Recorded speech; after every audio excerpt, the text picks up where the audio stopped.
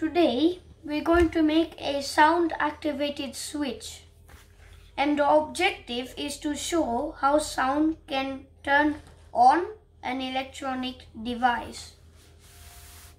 So first, start by getting your base grid. I will use it to make my circuit.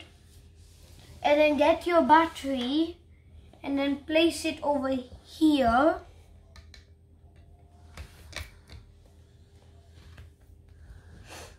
And then get a 4-snap wire like this and then place it over here.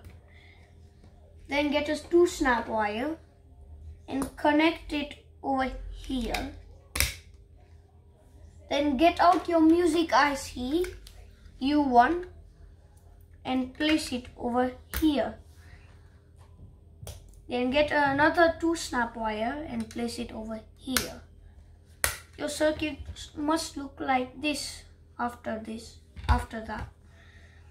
Then again start by getting another 5-snap wire and place it over here. Then get a 3-snap wire and connect it over here. And then next, get your whistle chip and place it over here. And then to complete the circuit, place this slide switch over here. And then as soon as you're done,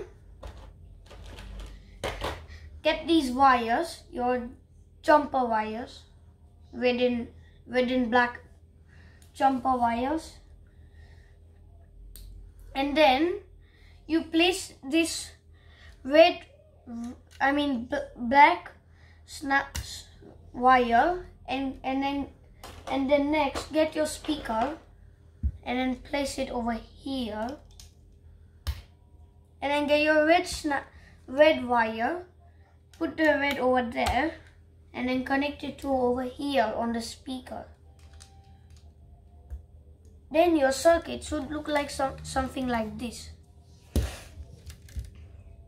And then when you're done, turn the switch on and then you will hear noise.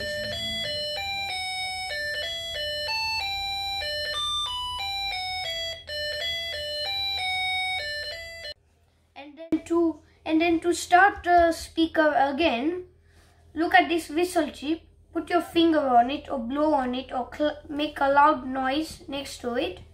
I will touch it, and then when I touch it, the speaker will turn on again. So that's it for today. Bye.